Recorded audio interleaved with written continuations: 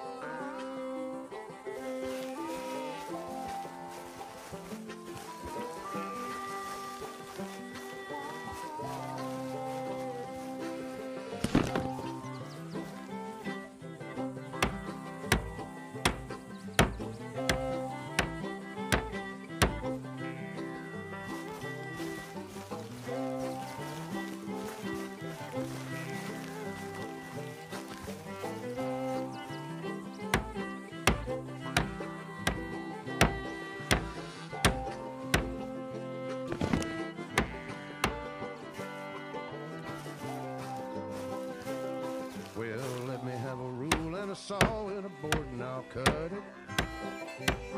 I'll climb up a ladder with a hammer and a nail and I'll nail it. Well, we worked so hard to build a little house together. In the snow or the rain or the ice cold wind, whenever.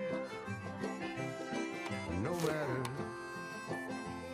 what the weather, we're together.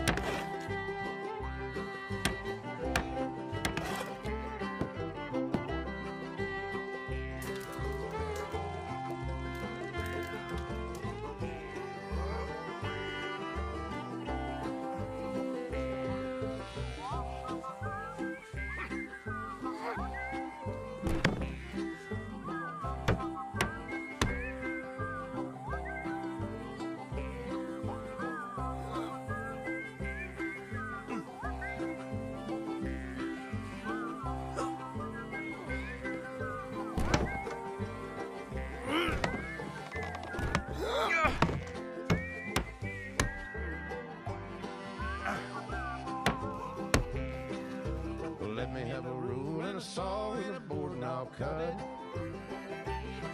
Climb up a ladder with a hammer and a nail and I'll nail it. Well, we worked so hard to build a little house together. In the snow or the rain or the ice cold wind, whenever. No matter any weather, we're together.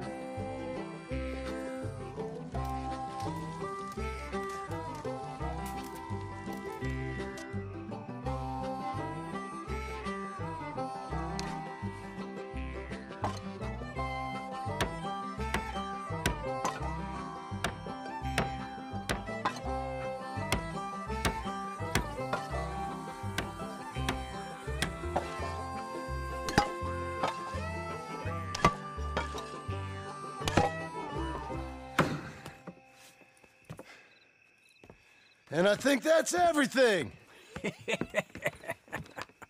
John Marston, you have a home. So do you. Oh, I know. And you, Charles, as long as you'll stay with us. Thank you. Gentlemen, to this happy home. Well, at least till this fool gets his woman back.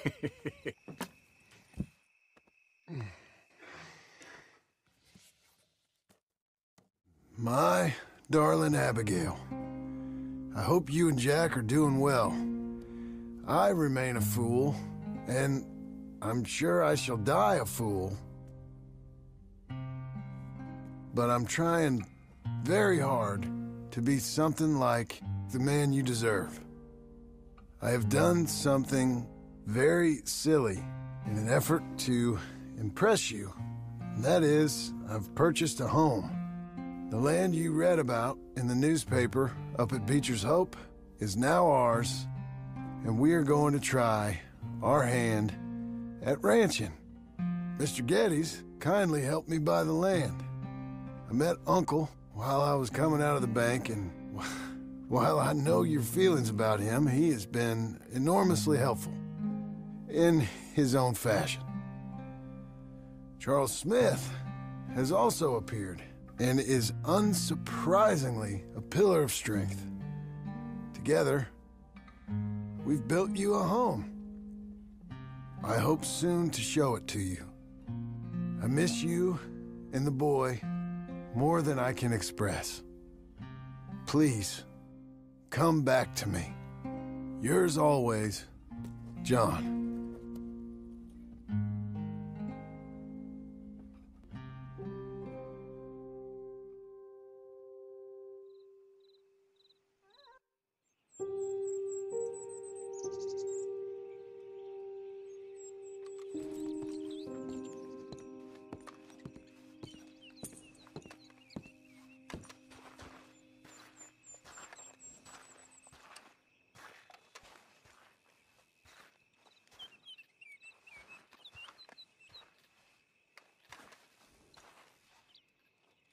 Uncle, I thought you was... Where the hell?